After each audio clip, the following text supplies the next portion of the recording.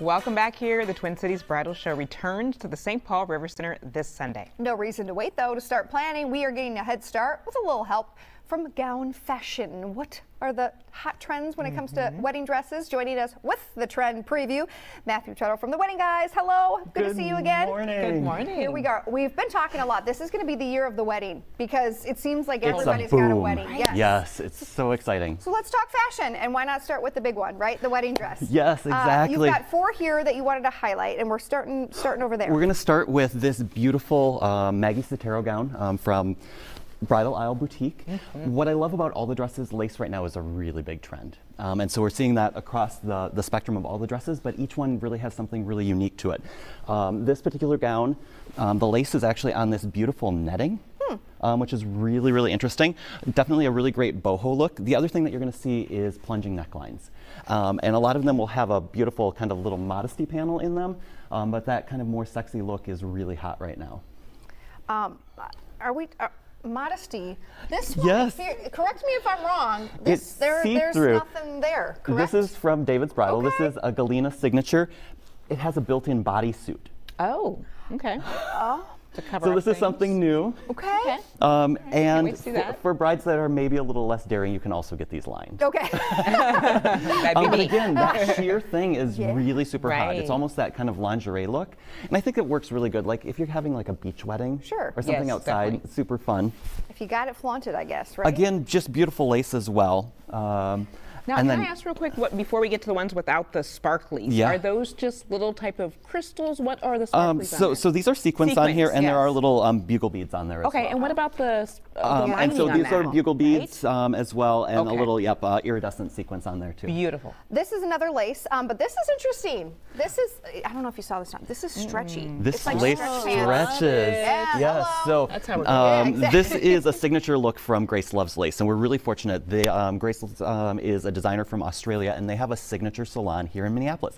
It's really rare for designers to actually have signature salons outside of the market that they're in. Okay. And so we're really fortunate to have that. What's really fun with this dress is the insets. Yeah. In the sheer, which is really great. This dress actually, you can do different color linings.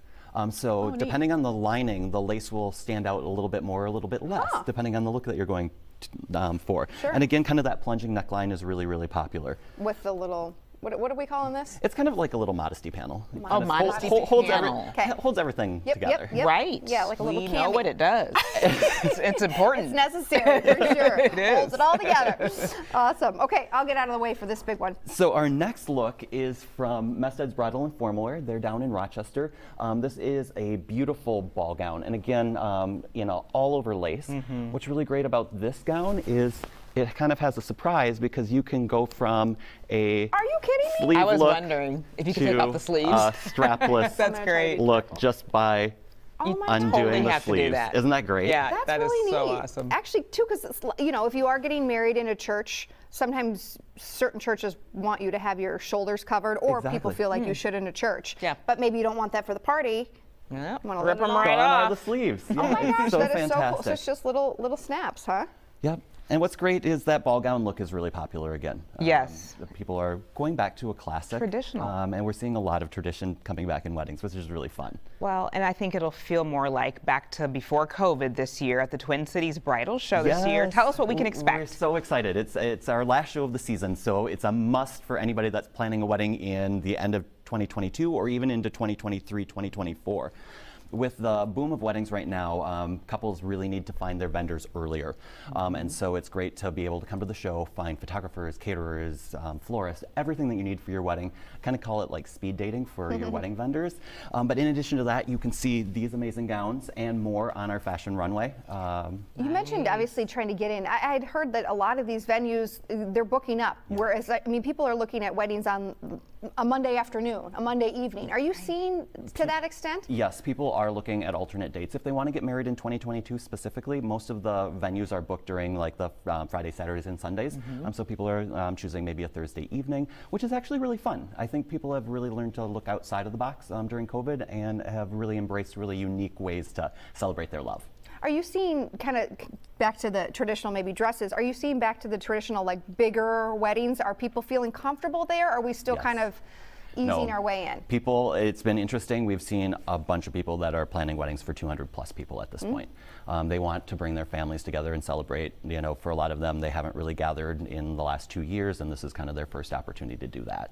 We've been so far apart for the last couple of years, so it'll be nice to come together again. Are you guys also at the bridal show? Can we expect to see like different bridal shops that you're partnering with? Because it'll be a lot of choice and options there, right? Yes. So in addition to the bridal salons that are on the runway, there are other bridal salons that are in the show itself. So lots of fashions. We have a fashion gallery as well. So like what we've shown today, we have mannequins filled with dresses, and so you can see lots of different styles. Tuxes too? Yes. Let's not forget about the guys. Yeah, exactly. Right? Guys need Just real quick, and I don't know if we have time, but you too. mentioned a different color you could put underneath when you were talking about this one. Yep. I just thought, thinking about my bridesmaids, would that be an option of like a little hint of whatever they're wearing, or something like that? You know, some designers allow you to really expand on what you're doing for your linings.